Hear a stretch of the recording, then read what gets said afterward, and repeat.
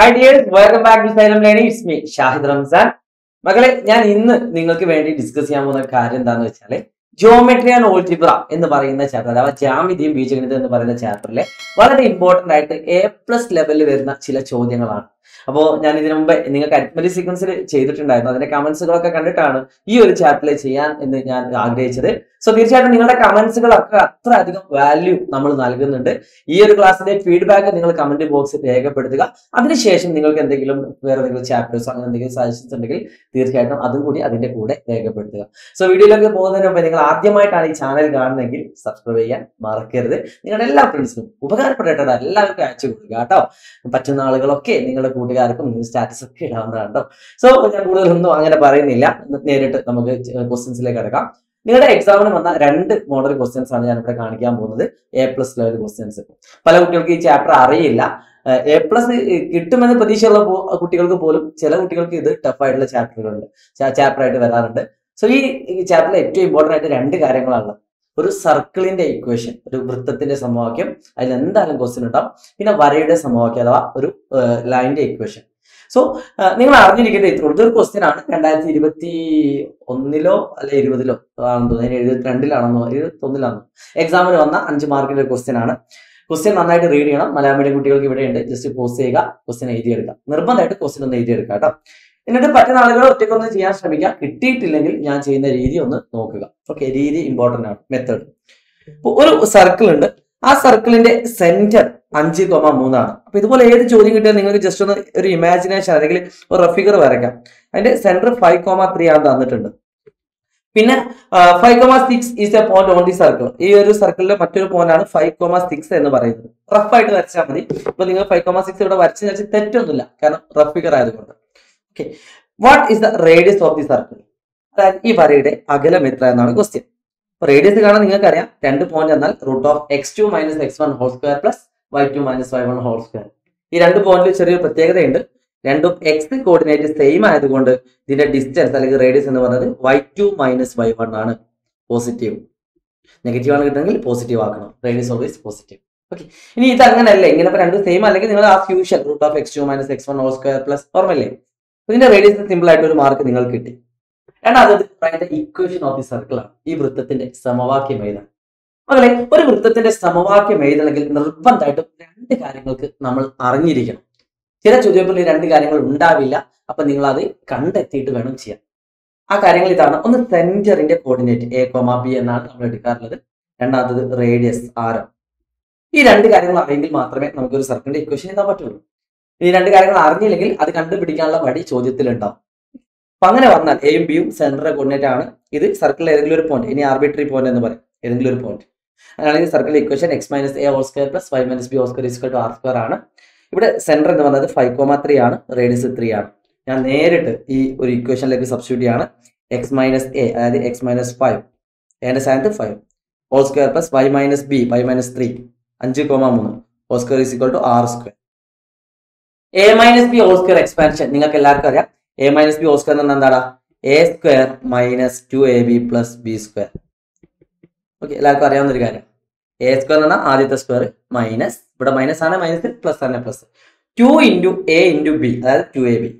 അപ്പോൾ ഇവിടെ നമ്മൾ എന്ത് ചെയ്യുന്നു? x² - 2 × x × 5 2 × x × 5 എന്ന് പറഞ്ഞാൽ 2 × x 2x × 5 10x - 10x plus 5ന്റെ square 25 plus ഇതേപോലെ y² - 2 × 3 6 6 × y 6y പ്ലസ് 9 = 9 എന്ന് കിട്ടും.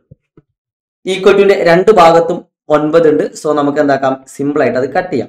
ഇവിടെ തന്നെ കട്ട് ചെയ്യണമെങ്കിൽ ഇവിടെ തന്നെ കട്ട് ചെയ്യാം, ഒരു കുഴപ്പമില്ല. ഇനി അല്ലെ പ്ലസ് 9 ഈക്വൽറ്റിന് ഇങ്ങോട്ട് കൊണ്ടുവന്നാൽ മതി. അപ്പൊ നമുക്ക് കിട്ടുന്ന ആൻസർ ആദ്യം ഒന്ന് വൃത്തിയിൽ എഴുതുകയാണ്. ആദ്യം x² എഴുതുന്നു, പിന്നെ y² എഴുതുന്നു, പിന്നെ എക്സിന്റെ ടേം എഴുതുന്നു, പിന്നെ വൈന്റെ ടേം എഴുതുന്നു. ഈ ഒരു ഓർഡറിലാണ് എല്ലാ ചോദ്യം ചെയ്യേണ്ടത് കേട്ടോ. ഓക്കെ, പിന്നെ ലാസ്റ്റത്തെ നമ്പറുകൾ പ്ലസ് 25 ആണ് =0.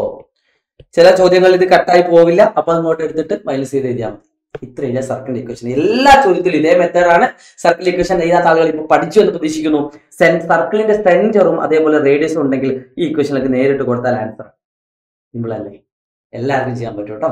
മൂന്നാമത്തെ ക്വസ്റ്റ്യൻ, ഇതിന്റെ what is the distance from the centre of the circle to the x axis?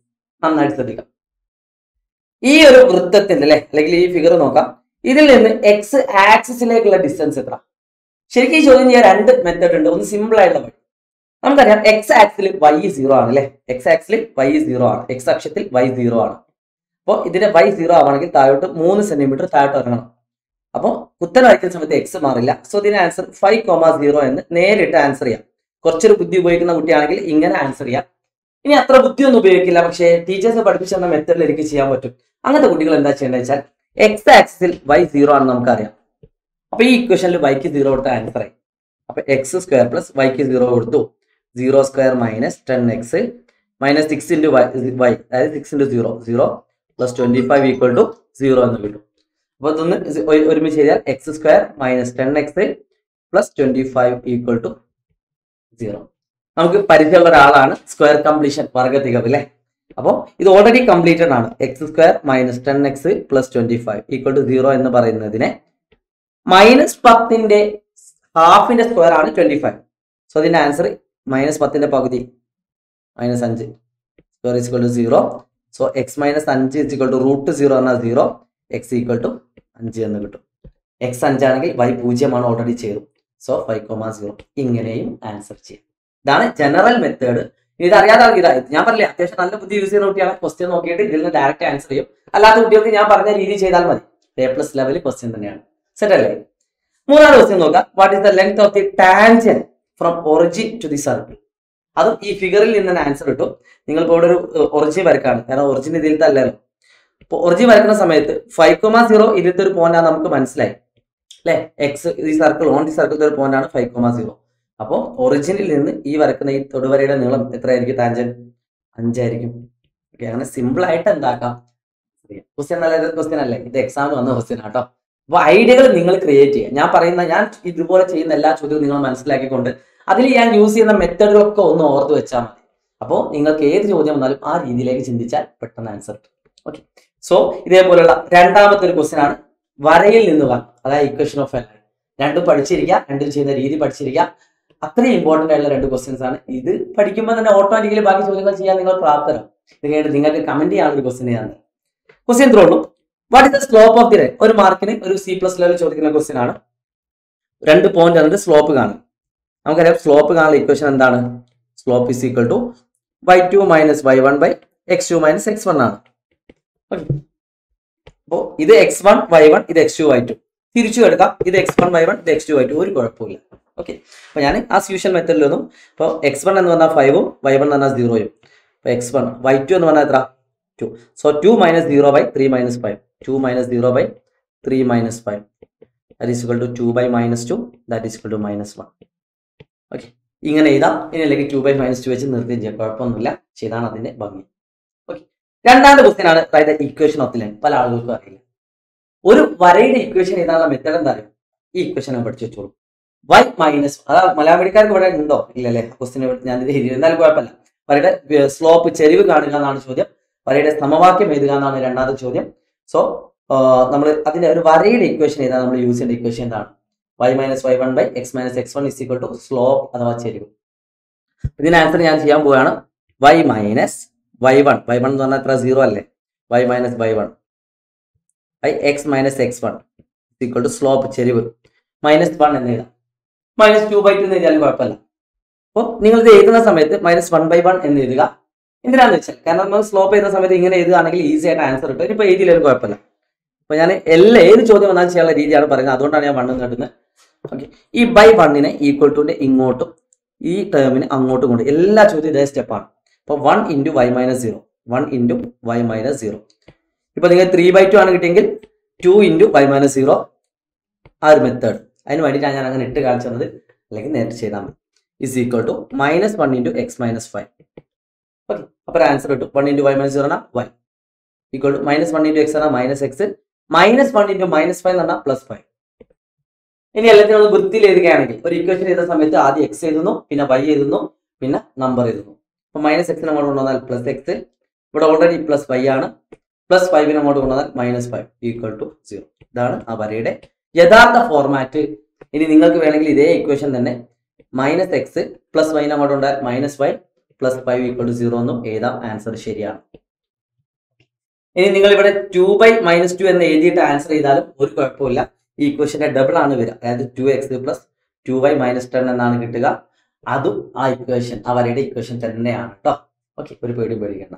അപ്പോൾ നിങ്ങൾക്ക് ഇനി x1/1 ഇത് എടുക്കുന്നതിന് പകരം ഇത് എടുത്താലും ഒരു കുഴപ്പമില്ല, സെയിം ആൻസർ വരും. നിങ്ങൾക്ക് വേണമെങ്കിൽ ട്രൈ ചെയ്യാം. x1/1 ഇതാക്കി എടുത്ത് നിങ്ങളൊന്ന് ട്രൈ ചെയ്ത് നോക്കും, സെയിം ഇക്വേഷൻ കിട്ടും. അങ്ങനെ ആ രണ്ടും ചെയ്തു. മൂന്നാമതായിട്ട് ശ്രദ്ധിക്കേണ്ട കാര്യം, the x coordinate of a point on the line x minus y is 5.